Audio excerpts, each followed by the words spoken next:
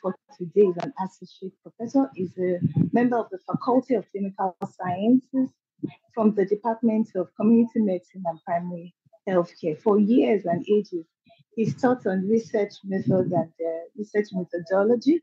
And of course, he's taught on that subject, the sample size. So tonight, this evening, he will be talking to us about that very important topic, the sample size. Dr. Adeniran, sir, please go ahead. All right, thank you so much, Dr. Akinola. I hope I'm loud and clear. Yes, you are. Thank you so much. I was initially muted. So thank you for the introduction, and good evening, Dean of Faculty, Professor Wright. Thank you so much for this opportunity and the entire faculty management. My senior colleagues that are on the call, colleagues and ladies and gentlemen, good evening all. So tonight we're going to be looking at the sample size. And this is a very important aspect of our research, especially when we're talking about the research methodology. And once we don't get it right at this particular point in time, I mean, you are not likely going to get the right result and also make the right conclusion. So I'll be talking to the following outline. We're going to be looking at what is sample and why do we sample, and then what is sample size, and then how do we go about determining the appropriate sample size for our studies, and then what are the considerations that we need to look at before we even start looking at computing the sample size for our studies. So we look at two scenarios, and then I'm going to bring in a lot of examples to drive home my point, and then we're going to conclude. So what is a sample? So a sample is a smaller but hopefully representative collection of units from a population used to determine the truth about that population.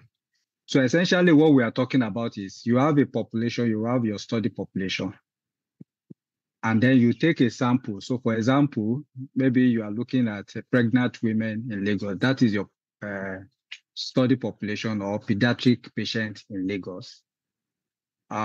It's not likely or it's not visible to be able to get all of them to study, and it's not even necessary. So you take a sample, and then you're now going to make inference, okay, infer on that population based on the sample that you have taken. So whatever result that you get, then you'll be able to infer it on the population if you have taken the sample properly and if you have taken the appropriate sample size. So this is what a sample is. Just like if you want to test the blood sugar of a patient, it's not necessary to take all the blood from that patient to be able to say that we will be able to estimate the blood sample. The blood sugar. We just take a sample. The same thing in research. So we take a sample of the population so that we can make inference from the sample on that population. Now, why do we sample? So we obtain a sample rather than a complete enumeration or census of the population for many reasons. Number one, it is usually very visible to work with a sample. Okay, it's not usually visible to work with the whole population. So I just gave an example now of pregnant women in Lagos. It's not visible to be able to get all the pregnant women population in Lagos to study. So, and it's not necessary because you can take a sample. From your sample, you generate your statistics, and then you can make inference on the parameter for on that population. So visibility is number one. Number two, to study the whole population, it's also going to be very costly. Okay, so to reduce the cost, you just take a sample, because you can estimate the results from the sample on the population. It's going to save you a lot of costs.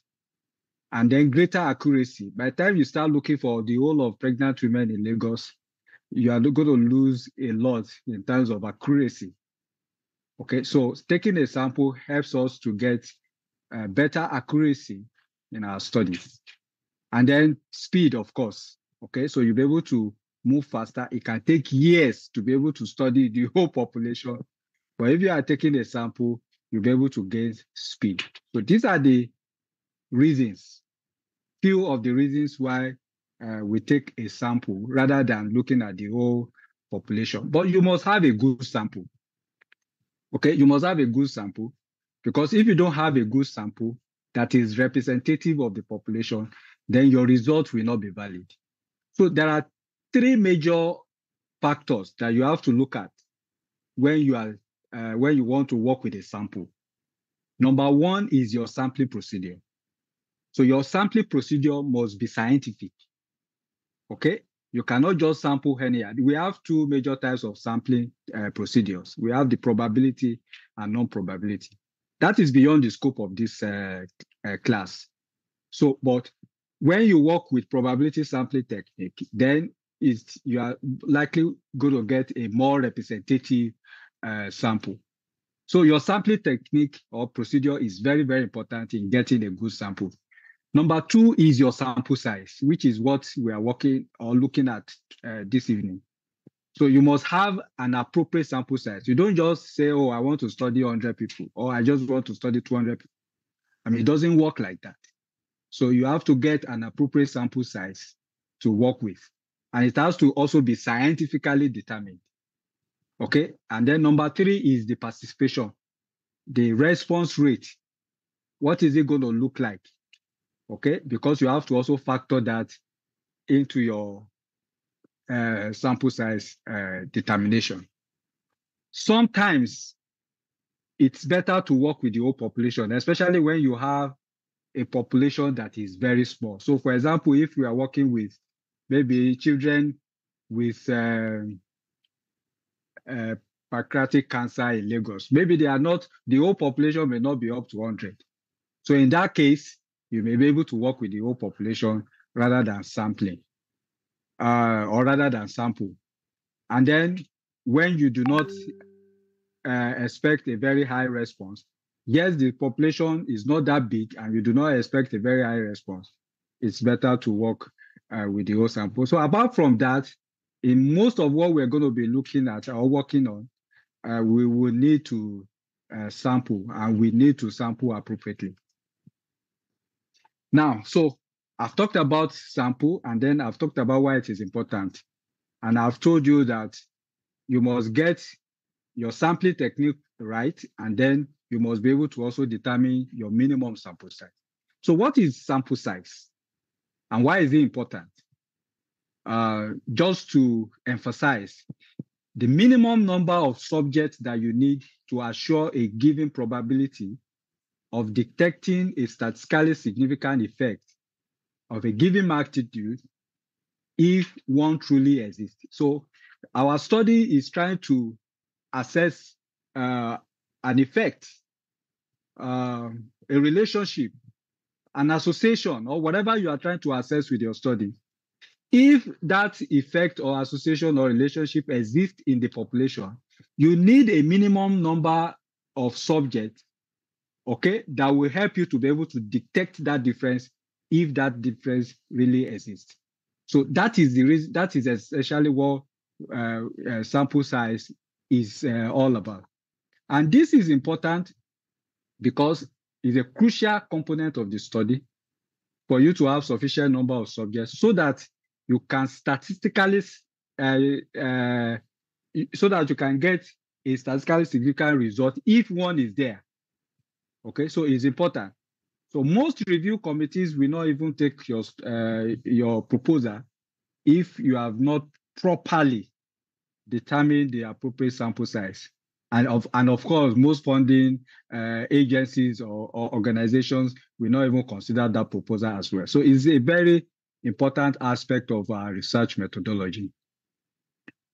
So how do we go about sample size? How do you determine the appropriate number of subjects that you need to work with in your studies?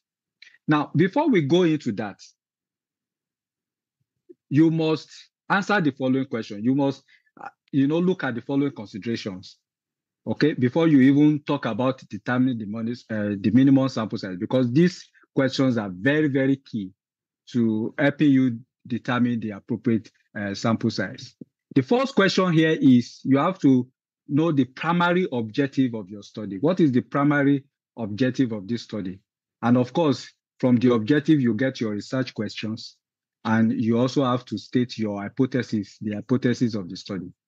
So if the study is to look at the proportion of pediatric patients with or pediatric population with high blood pressure in Lagos, that can be the objective. So you have to set your objective and then also state the hypothesis of the study, because you will need this to determine which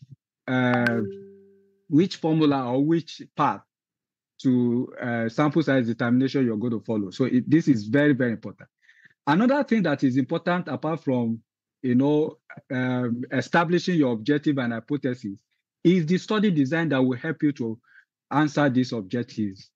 Okay, you also have to be clear about your study design, because this is also important for the determination of the minimum sample size. Another thing that is important is your main outcome measure. What is the variable of interest that you are looking at? So in the example I just gave, my variable of interest is proportion of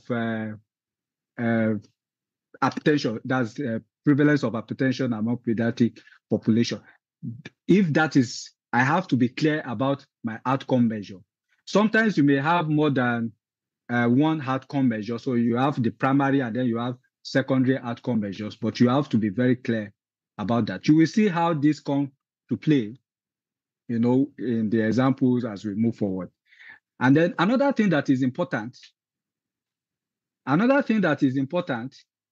is what type of variable is that outcome measure? So basically, we have two types of variables. You have a categorical variable, which some people call qualitative variables. And then you have numerical variables, which some people call quantitative variables.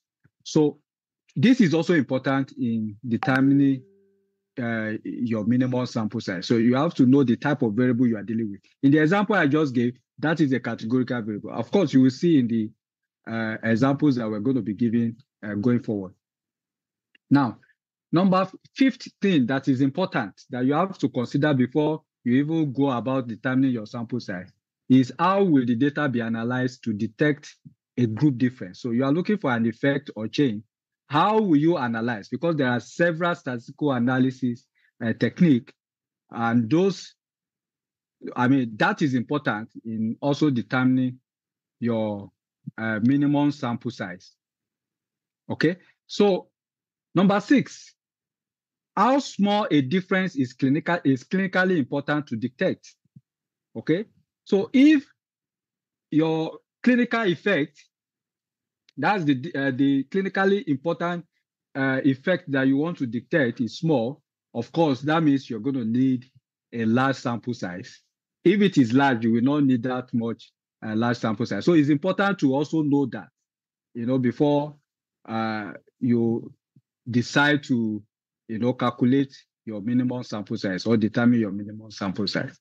Number 7, how much variability is in our target population. So looking at your outcome measure, so we also need that information, to be able to determine the sample size. And then what is your desired alpha and beta? Of course, alpha in hypothesis testing is the type 1 error.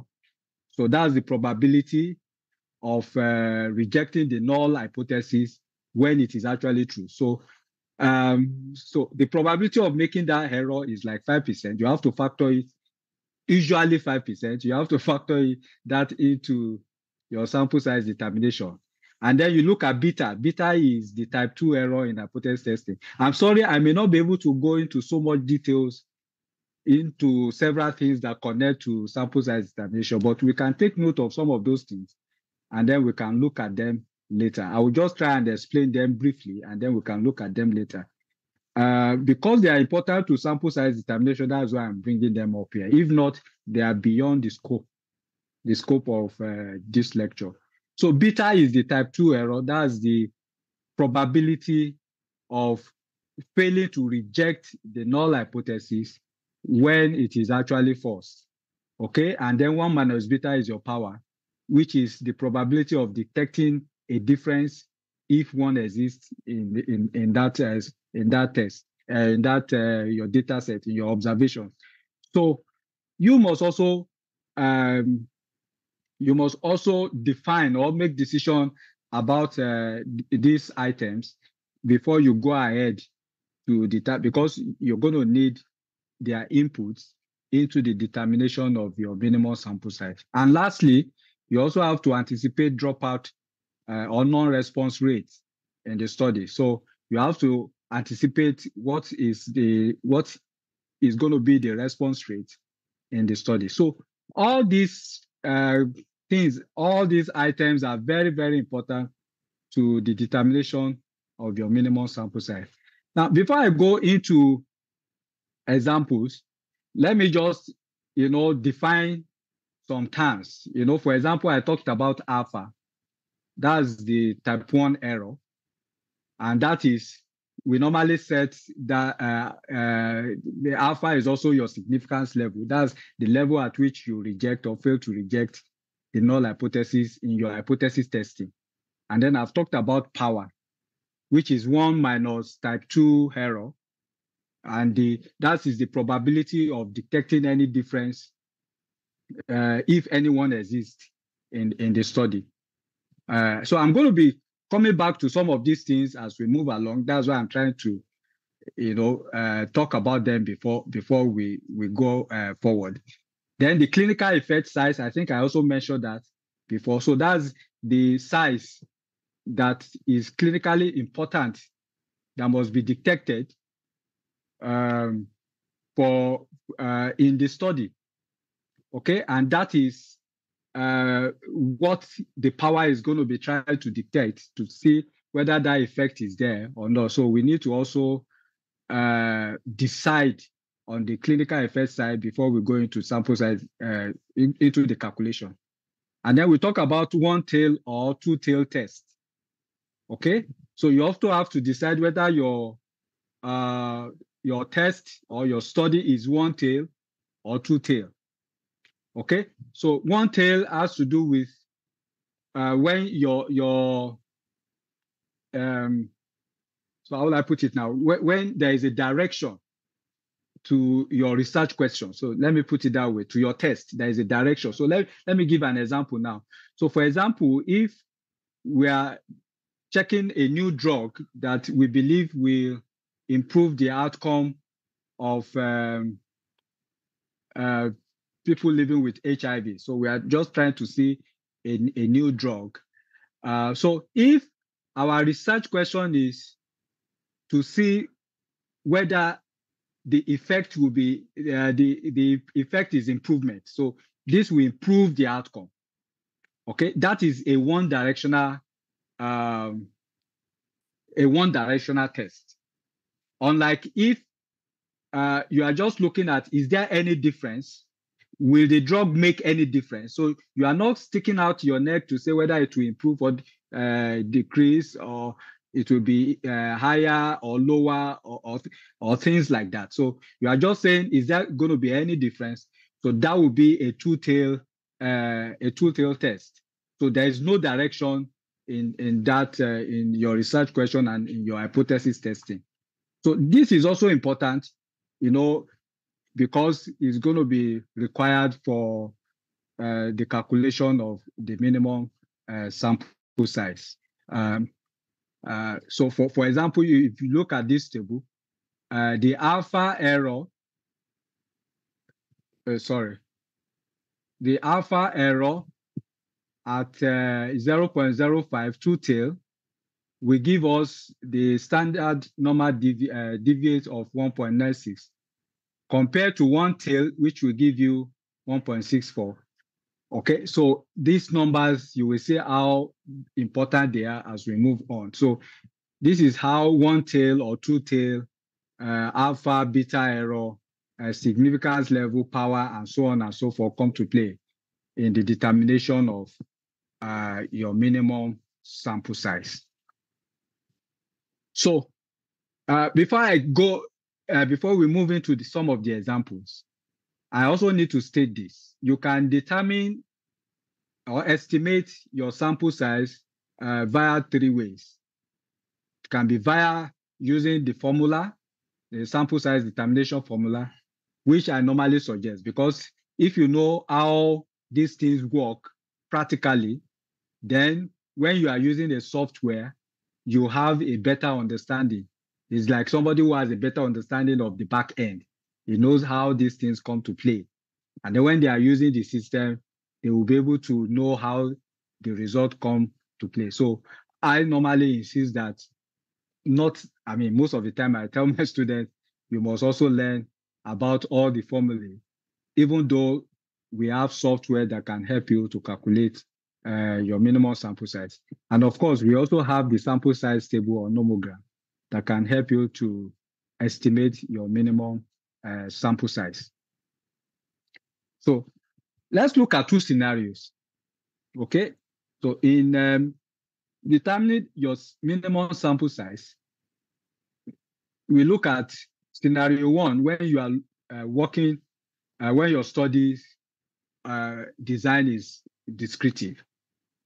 So, of course, you remember when we're talking about the different types of study design, we have observational study design, we have experimental or interventional study design.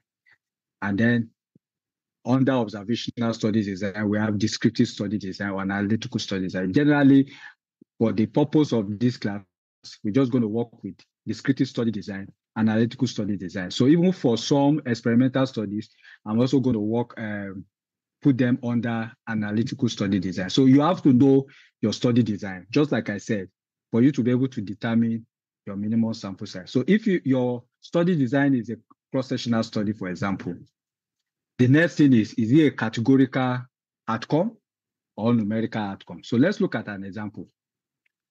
So for a categorical outcome, this is the sample size formula for determining a categorical outcome. So you have the Z alpha square times P in brackets 1 minus P divided by D square. So what is Z alpha? That is our standard normal variance at type 1 error, just like I said.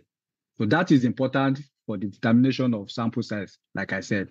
So at type 1 error of 0.05, the standard normal deviate will be 1.96. Standard normal deviate is just the normal distribution. It's just like you get that from the normal distribution table or your Z distribution table, which I'm not going to go so much into details, in this class. So we know our Z alpha. So if we are working with alpha error of 0.05, which is usually what most studies work with. So your standard normal deviate will be 1.96 at that point. Okay. As in majority of the studies, p-values are usually considered at minus 0.05. So 1.96 is used in our formula. P is the expected proportion in the population of the outcome, the proportion of the outcome in the population. And you can get this from previous studies. So if I'm looking at, for example, this example we are looking at now, hypertension in pediatric age group in Lagos, for example. So from previous studies, we can look at other people that have worked on similar subjects, studies, and then we'll be able to work with their own proportion. So that's what you're going to use in your as your P. And then D is the absolute error or precision, which is the same thing as your alpha error. So whatever your alpha error is going to be your D. They also call it the margin of error. in your study. So these are the parameters that we're going to put together to be able to determine the minimum sample size for a categorical outcome variable. So let's look at this example that I've put here now, that a researcher wants to estimate the proportion of patients having hypertension in pediatric age group in a city. So according to previously published studies, actual number of hypertensive may not be more than 15%. So the researcher wants to calculate the minimum sample size with a precision or absolute error of 5% and type 1 error of 5%. Okay, so what will be the minimum sample size? So just like I said, your Z alpha will be 1.96 squared. Our proportion from previous study is 0.15 and 1 minus 0.15. And then D is our 0.15. By the time you put all of that together, you get a sample size of 196. Okay, so that would be the minimum sample size. But remember, I told you that we're also going to, part of what you factor into the determination of your sample size is your response rate. Okay, so let's assume that our response rate for this study is going to be 90%. So we also now adjust our minimum sample size based on that.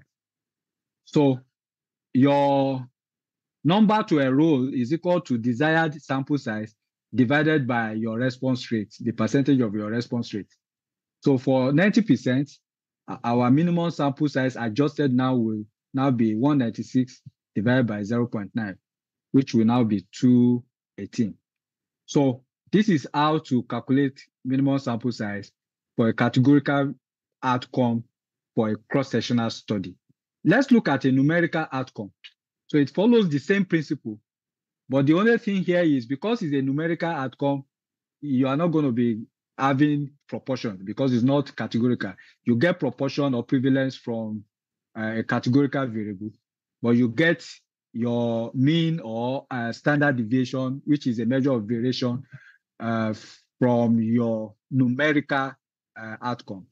So that is what is going to change here. So instead of P, we're just going to be having standard deviation of the variable, which you also get from previous studies.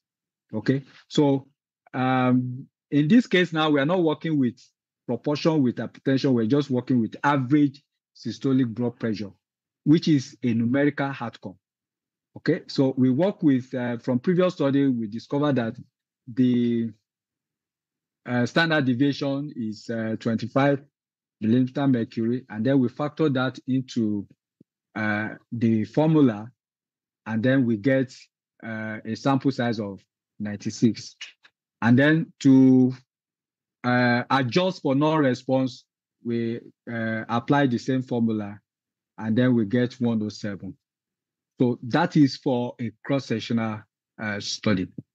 Now, another thing you have to factor into your sample size determination is the total population in question. So if your total population is less than 10,000, then you also have to adjust accordingly based on this formula. So for example, if, for example, the total population of pediatric age group in that community, maybe we are using at the community now, they are less than 10,000, then you have to adjust your minimum sample size using this formula. It's quite straightforward. Another thing you have to consider when that you also have to factor into the determination of your sample size is what we call the design effect, especially when you are during your sampling, you are using a cluster sampling technique. There's some measure of cluster effect, or maybe part of your sampling technique is usage of cluster sampling technique. So in that case, you have to also factor in the design effect into the equation. It's for you to just take note of this because I may not be able to go fully into it. I have less than 1 hour to deliver this lecture. So please, let's just take note of that as well. So let's look at scenario 2. This time around, we are now working with analytical studies. Okay, of course, we have different types of analytical studies. You have case control studies, you have cohort studies, you have comparative studies when you are comparing mean or you are comparing your proportions. We have the experimental studies. So analytical studies basically is when you are dealing with two groups. Okay, for most of our descriptive studies, you just have one group. But once you have another comparative group, okay, maybe as a control or whatever, so the study becomes analytical in design. Okay, and when you have that kind of design, the way you go about your sample size determination will also change. So let's look at examples. Okay, so when we have a case control studies, again, I may not be able to go into details of these study designs. I'm sure there should be another class to expatiate on the different study designs that we have. But for case control studies, you have two groups. One group, the case, and the other group, the control. And the case has the problem that you are looking at, maybe a disease or whatever that you are looking at, and the control does not have that. And then you now look back to look at the risk factor that might have been responsible for what you are now looking at in the cases. So that is basically what the design. So it's more of a retrospective study, and you have two groups, and you are looking at estimating, risk, just to estimate the risk of that, the risk factors for the problem or for the disease that is under study. So for this kind of design, this is the formula. Follows the same principle. The only thing here is because you have two groups, you have to also factor that into the equation. And then because you have two groups, so so if you look at the sample size formula, you have R plus 1 divided by R, and then in bracket, P asterisk, bracket close, and then open bracket again, 1 minus P asterisk, and then your Z beta plus Z alpha square divided by P1 minus P2 square. So what is R? R is the ratio of control to cases. So when you are looking at equal number, so for example, if we are looking at equal number of case and control, our R will be 1. So it's 1 to 1. So 1 over 1, which is 1. So that is R. So it's just looking at the ratio of control to cases. What is P asterisk? That is the average proportion exposed. So proportion exposed in the cases plus proportion exposed in the control. All this you get, for example, the proportion here you get from previous studies or from your pilot study. Okay, and then you divide so that for you to be able to estimate, because this is what you want to carry out. But to be able to estimate your minimum sample size, you have to get those values, maybe from previous study or from a pilot study. So that is how to get your P asterisk. And then Z beta is the standard normal variate for power. So usually I said something about power the other time. I said power is the probability that your test will detect a difference in those observations, if any difference or effect is there. Okay, so usually we set power at 80%, that the test should have at least 80% probability to detect any difference if one exists in that population.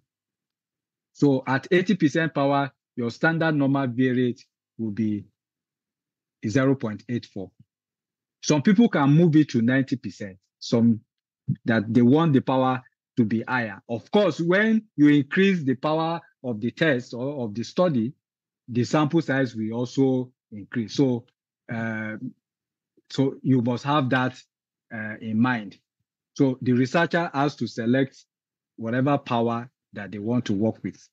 And then I've talked about Z alpha before. And the effect size, I think I also mentioned this. So that will be the difference in the proportion of the exposed minus the proportion the proportion exposed among the cases minus proportion exposed among the control.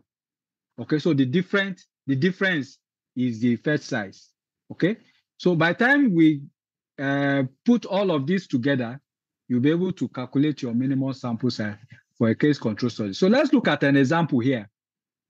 A researcher is interested in the link between childhood sexual abuse with psychiatric disorders in adulthood, and he wants to fix power of the study at 80%, and assuming expected proportion in case group and control group are 0.35 and 0.20 respectively. Of course, this he will have gotten from a previous study or from a pilot study. So he wants to have an equal number of cases and control. So what will be the sample size? So the sample size, we just plug it in.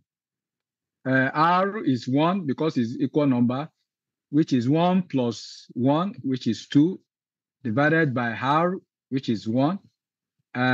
P asterisk will be, we have said the average, so we just add these two, 0.35 plus 0.2 divided by 2.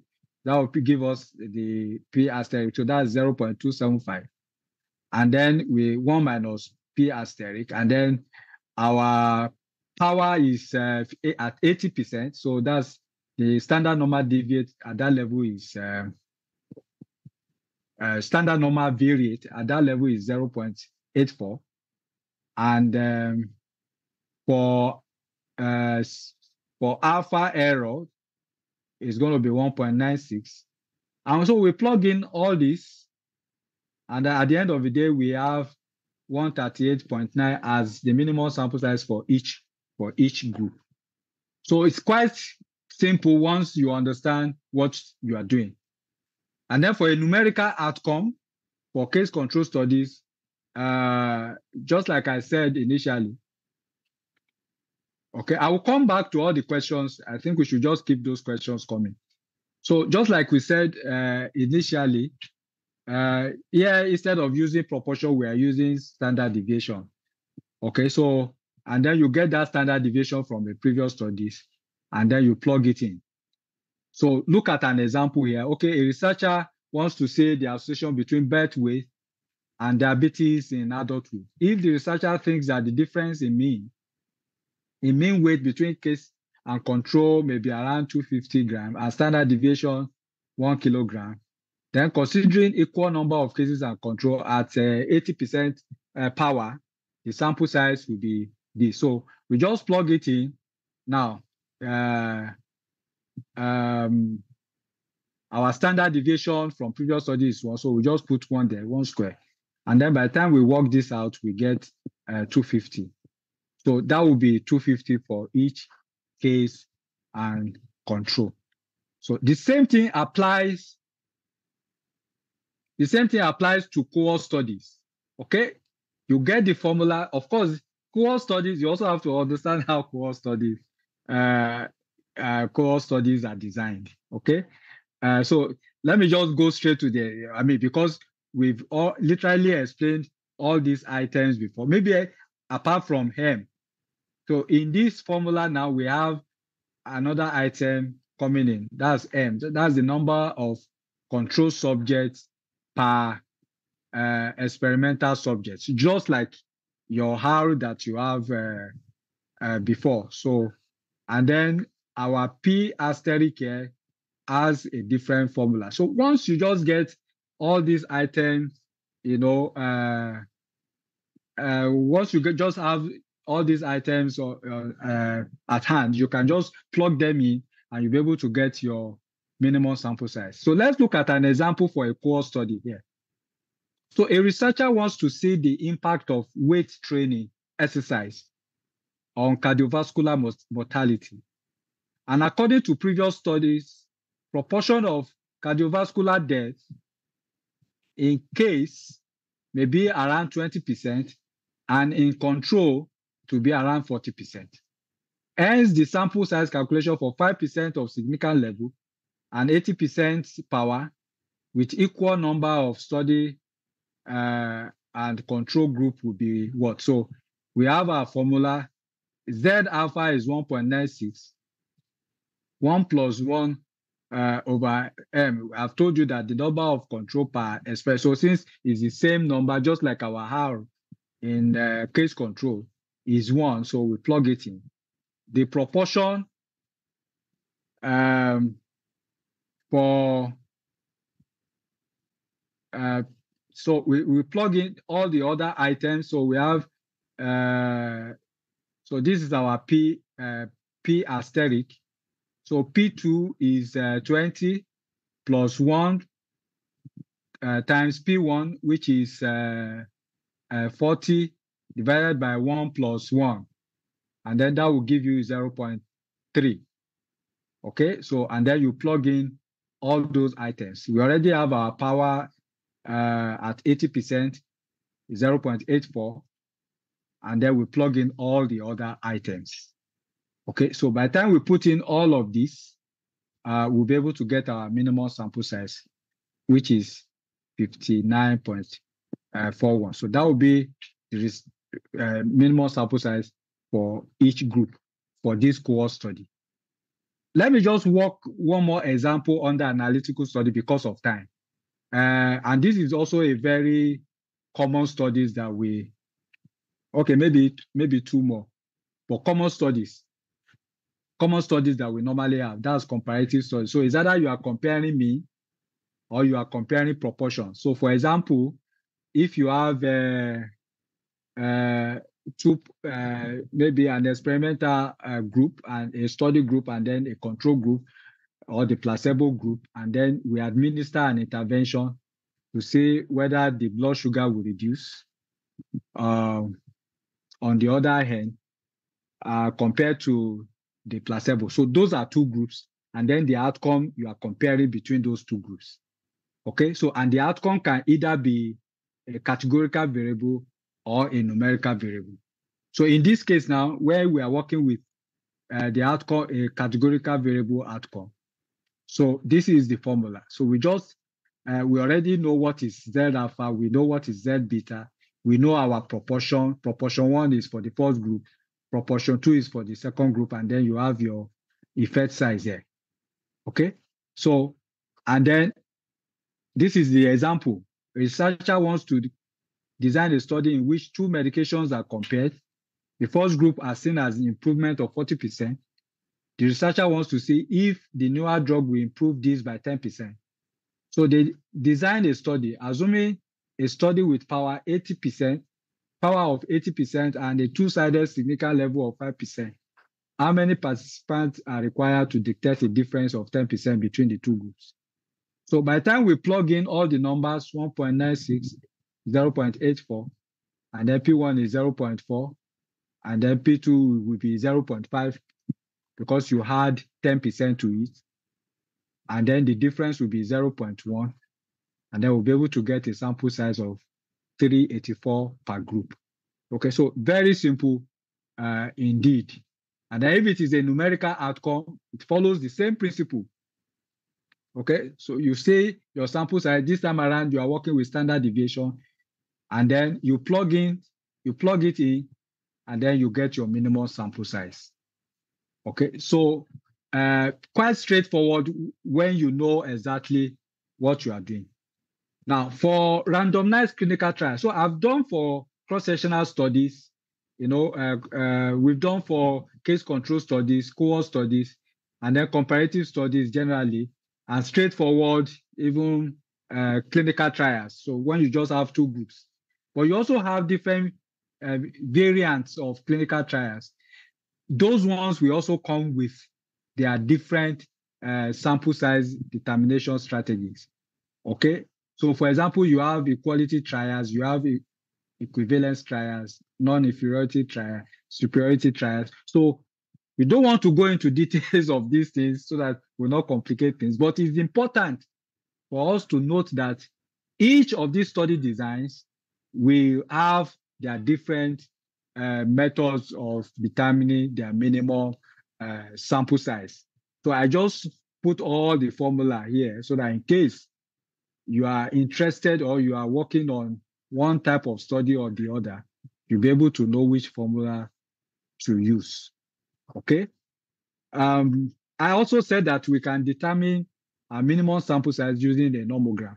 Okay, so this is an example of a nomogram. Of course, it will also factor in the power, your significance level, and the standardized difference or the clinical difference, effect size that you're looking at. So, and then from there, you'll be able to work out your minimum sample size. And lastly, you can determine minimum sample size using a software for sample size determination. So let me just look at an example here. Let me see if this one will open.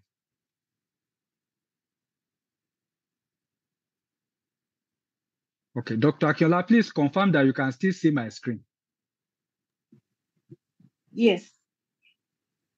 Okay, so this is an example of the software, or we have several, of course, you have several online. So if I want to calculate for proportion, for example, so I will just go there. So this is sample size for proportion. So I just want to see two proportion. So I go there, enter my new data. The population size, so let's say the population size is definitely more than 10,000. So let me just put 1 million. So let's say the anticipated proportion, maybe from previous studies, let's just put 45. And then our significance level, let's leave it as 5%. And let's just leave the design effect as 1. So you can calculate your sample size. So it will just calculate. So at 95% confidence level, your sample size is 381. At 80%, 1, and so on and so forth. So it can help you to calculate for different study. And then we have quite a lot of them. So there are some are simpler, some may not be able to capture all the different designs that you are looking at. But in all, you will be able to get around from this different platform. You'll be able to get what you are looking at. I mean, from this different platform. I just want to open another one. Yes. So this is another one. We call it Epi Tools. Okay. So from here, you can also calculate your sample size. Okay. So, so like we said, you have to know exactly what you are looking for. So let's say we want to estimate two proportions like that one as well. So we put it here, you put your proportion 1, maybe 0.4, proportion 2 is 0.6. The ratio, like I said, is 1. So we want equal number for each group. Our confidence level is 95. That's our alpha error is 5. Okay, so, and then your desired power is 0.8. So if it is one tail, you pick one tail. If it is two tail, you pick two tail, and then you submit. And then it will help you to generate your sample size. Okay. So these are the results. So sample size 1, 107, sample size 2, 107, and total 214. Okay, so we have those two, but it's important to understand the back end. That's why I have to take us through, the process, how all these things come about. So let me go back to my lectures. Okay. So what are the key takeaways as I round off? Number one, you must define your research objective. For you to be able to get your appropriate sample size, you have to define your research objective. You have to know what exactly you want to achieve. Your research questions must be properly constructed. Your hypothesis must be properly constructed. You must know exactly what you want to test. You must know the design, the study design that will help you to answer these questions. You must know the outcome variables, just like you have seen. What is your variable of interest? You have to understand this. You have to know the type of statistical analysis that will help you to detect any difference or association or whatever you are looking at, appropriately. You have to decide on the type of difference or change that you want to detect. You have to choose your desired alpha. Like I said, normally, you normally choose 5% conventionally, and then 80% for beta. And then you now use appropriate equation to answer your sample size. I mean, this is a big subject, but I just have to find a way to summarize it to what I think is important, very important, very, very important for us to know. So thank you so much for your attention.